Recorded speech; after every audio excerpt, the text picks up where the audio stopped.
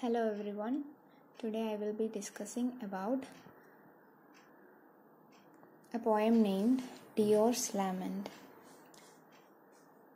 This poem is found in the Exeter book and it is an Anglo-Saxon poetry written in Old English. This poem is also available in modern English. There are many translations available. The original version consists of 42 lines, and just as the title Deor's Lament, Deor is a person and he is lamenting about something. And in the first few stanzas it is not revealed what the sorrow of Deor, what his misery is not revealed in the first few stanza. Only the last stanza we will understand what Deor's actual misery is. And in this poem, Deor says about some German mythological figures who have gone through certain struggles and misfortunes. And you can see that each stanza ends with a refrain. That is one peculiarity of this poem. We all know that Old English poem or Anglo-Saxon poem doesn't have such figures such as refrain, but this one poem is notable for its refrain. This is the refrain of "that was overcome, so may this be." And each stanza we can see that refrain. That's a notable point in this poem, this Anglo-Saxon poem. Not all Anglo-Saxon poem, only a few has this kind of refrain included in it. Okay.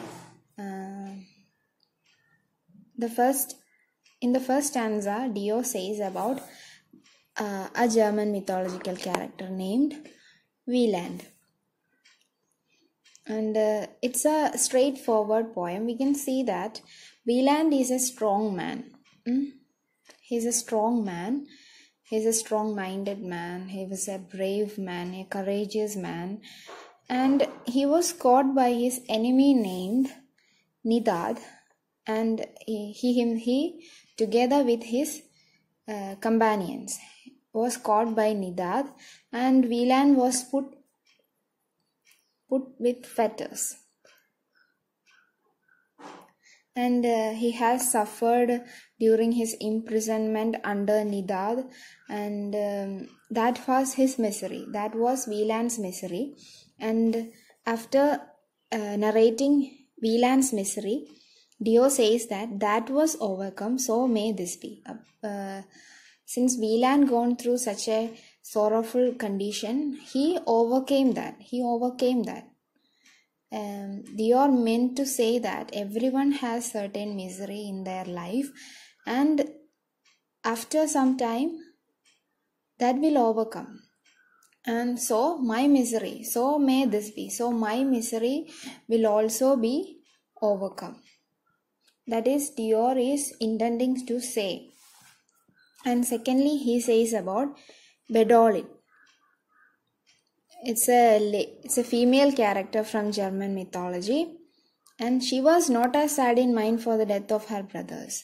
Her brothers died in some kind of war or some fight. Her brothers died, and that is not at all a sorrow for Beadohild compared to her pregnancy. So Beadohild is pregnant through someone who is unknown, and she is mourning about her pregnancy and not about her brother's death.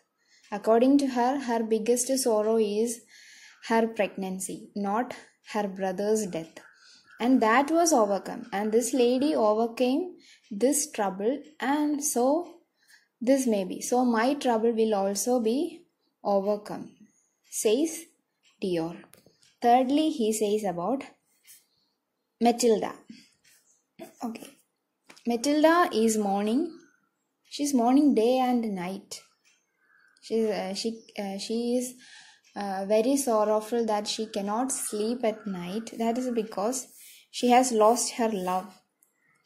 She was the lady of the Geat, and somehow she lost her love, and she couldn't sleep because of her sadness, and that too overcame as time passed.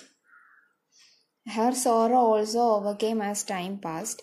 So Deor says that my sorrow will also be fade away at some point of time. And next then he says about Theodric. Theodric is the ruler of the city of Mæring, and he was also in sorrow. He ruled the city of Mæring for over 30 years, and during those time he might have faced lots of trouble. As a ruler, he will sure encounter with certain troubles that he should face, and that trouble also overcame. This brave ruler overcame those troubles. So Deor can also overcome his. And he next says about Ermanarix. Ermanarix is the king of Ostrogoths, and Deor says that Ermanaric is a grim king, and he is in sorrow that he was separated from his people. As a king, separating from his people is a grievous moment, and that moment also he overcame, and so Deor will surely overcome his trouble too. Towards the last stanza of the poem, it is revealed that what actually Deor's sorrow is. And here Deor was a minstrel or a scope in the court of hedonings, and he introduces himself. He was dear to his lord, and his name is Deor. And it is notable that Deor was dear to the king, and he was a minstrel there, and he served the king for many years. And once a rival named Horrenda, he came. As I said that Deor was Hedoning's favorite minstrel, but he was provided with gifts and fortunes by the king. He was given land, he was given luxurious life, and but when Horrenda came, Deor got replaced by this Horrenda. Hedonings was the king was very much pleased with Horrenda, and Deor was thrown out from the court, and Horrenda were given all the fortunes that were in possession of Deor, and Deor now has nothing. His land given by Hedonings was taken away and is given to Horrenda, and every valuable things were given to Horrenda, and his position as a minstrel was also replaced by this man named Horrenda. So now Deor is in trouble. Not in trouble, he is in sorrow, he is in misery. That he has nothing left. His lord has abandoned him. But he is still hoping that this misfortune will overcome, as all these people, all these mythological characters, these characters may be gods or people with superpowers, and such people also had to face certain miseries in their life.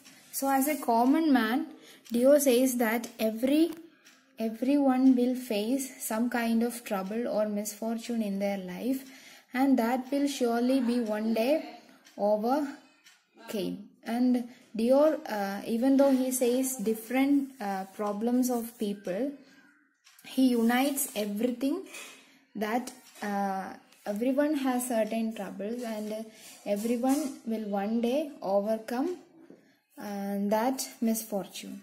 So Deor will also overcome his. The poem's theme is one common to Anglo-Saxon poetry, and the theme is that a man cannot escape his fate. He cannot escape from his fate. He cannot escape from the misfortune. He cannot escape from the misery, but still he can meet it with courage. It's up to our mind. That's the thing that we have to do. We have to face it with courage and fortitude. Then only we will be able to survive. And he says that God, in a person's life, God gives both good and bad things. And if bad things happen, we should face it with courage rather than blaming his fate. And that is all about this poem, Deor's Lament. This is what I understood from the poem. Thank you.